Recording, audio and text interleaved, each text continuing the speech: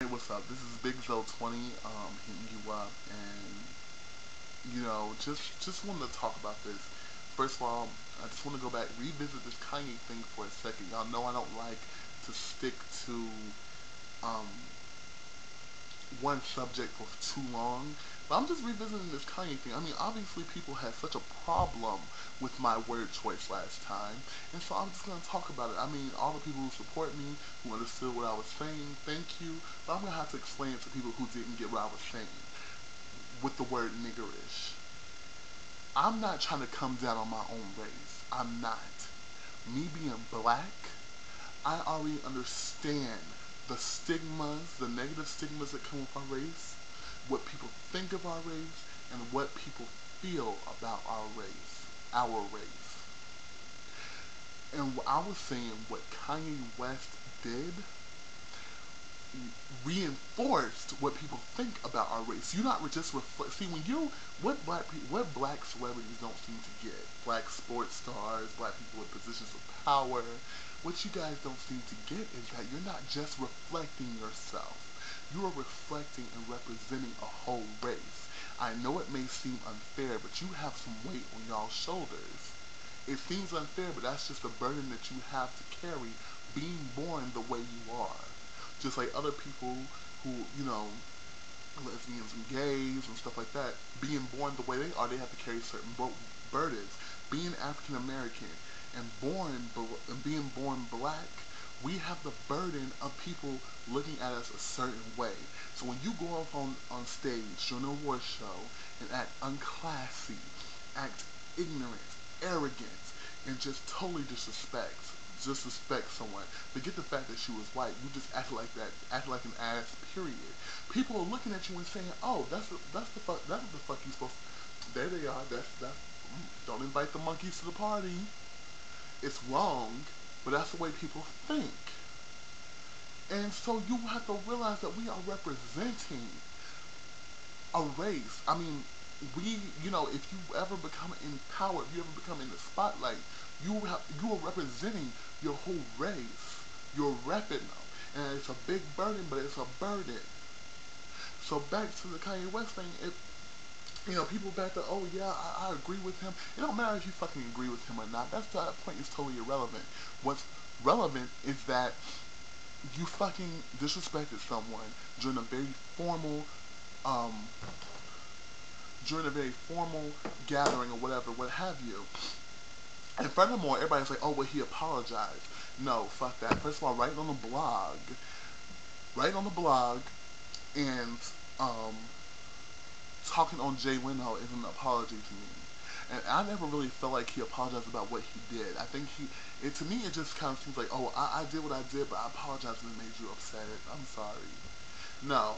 And first of all, he didn't hit her up, and second of all, excuse me, he didn't hit her up personally until after she went on The View and said, I haven't heard from him. 2 days later, she went on The View and said, I haven't heard from him.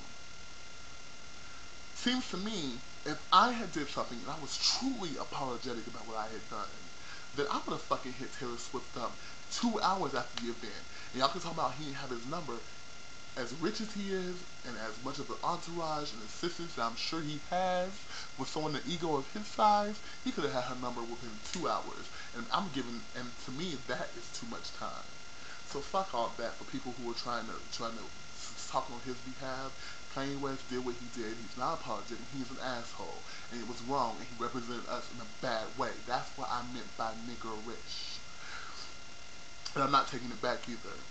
Second of all, Obama, you called Kanye West a jackass. Why did you do that? Why did you do that? Why? I mean, I can sit here. I'm not being a hypocrite. I can sit here and call Kanye a jackass. Everybody else can sit here and call Kanye a jackass.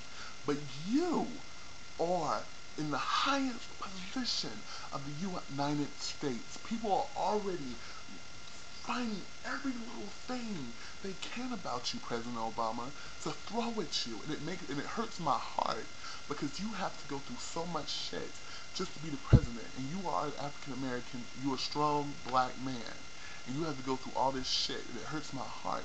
But when you do some stupid shit like this, it makes me want to slap you. I don't care if the conversation was supposed to be private. You're the President of the United States. You're the President of the United States. I'll say this one more time. I'll say it one more time. You're the President of the United States. Okay? That means that you can't just say whatever the fuck you want to say. And I do feel that you are a little too much in the pop culture and shit. Yeah, it's cool. Yeah, it's hip. But, okay, go ahead and do your presidently duties. Why the fuck were you talking about Kanye West in the first place? Around, news reporter type people who can record your shit. Why the hell were you talking about that? Hell, you should still talk about this healthcare reform. You should still talk about what's going on in Afghanistan. But you're talking about Kanye. Obama, please, please, please don't give them what they want. That's all I'm going to say about that. Second of all, Serena Williams. Serena Williams, I understand they called you out in this line thing, and I think it was totally, I think it was totally wrong for what they did. But you blowing up like that and going off on them, what the fuck did that do but get you disqualified anyway? And now they're talking about banning you from all this shit, which I think is fucked up. First of all, how many white tennis players and how many white golfers be blowing up all the fucking time and y'all don't say shit? You know, Michael Phelps can have a picture of him smoking weed at a party, but y'all threaten to do shit to him. I mean, y'all threaten to slap him on the wrist. I think he got some community service, but y'all don't talk about taking away his sportsman, taking away his medals and making sure you can't go to certain conferences. But y'all want to do that to Serena Williams because she's A, she's a woman, and B, she's black. America's fucked up, y'all. America's very fucked up. Another thing I want to talk about, Whitney Houston. I really appreciated your interview on the Oprah. I think it really enlightened us on everything. I feel like everybody's talking about, why she gave up too many fucking details. She gave up too many details. No, I felt that she was real about it. We already knew what was going on, and we don't need no true Hollywood story or nothing like that. No documentary on your life. You need to tell it. And I think you did it, and she did it in a very classy way, paid us fall the fuck back. She did it in a very classy way, and, yeah, so I really appreciated Whitney's, she talked about the cocaine use, she talked about when it started, her relationship, her, tumultuous relationship with, Bobby Brown. I liked it, she was real about it, she kept it real. All in all, what I'm saying is,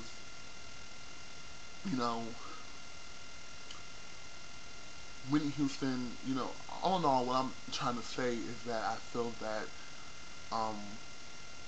Big Joe 20, and once again, I've just made this new video, just talking about, trying to, explain myself, which is something I don't do often, when I said that Kanye was acting niggerish, and I stand behind that, and, I talked about Obama, his comment, and how I feel about that, and, Serena Williams, I really do think it's unfair, the Serena Williams thing. I really do think it's really unfair what's going on because I really feel like I would have went off too. But once again, like I said earlier, once again, like I said earlier, they're looking for every and anything they can to make someone who is an African American and someone who's an African American person that's in the spotlight to look, if you give them something, they're gonna jump on it. If you're an African American and you're a celebrity on the spotlight, they're going to jump on you. And that's just how the fuck it is. And Whitney Houston, I applaud you. You're still a diva. I love you to death. Anyway, this is Big Joe 20. Comment, rate, subscribe. Peace.